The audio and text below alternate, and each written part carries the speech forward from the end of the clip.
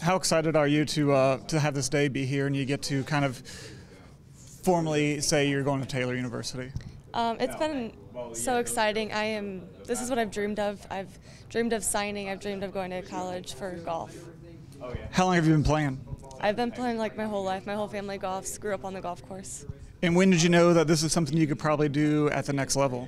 It wasn't until probably my junior year that I actually started believing it. I went through some grip changes, swing changes, struggled for a while, and then I really realized it my junior year that this is something I can do.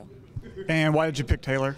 Taylor has a great atmosphere, great environment, great golf coach, and I just knew it was for me when I went for a visit. How many times have you been to Ivanhoe's already?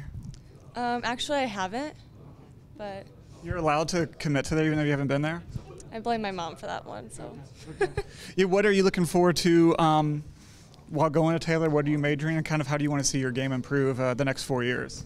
I'm going to study psychology. Really looking forward to that. They have a great psychology program. In golf, I just want to get better and play the best golf I have. How do you think Taylor's going to help you do that?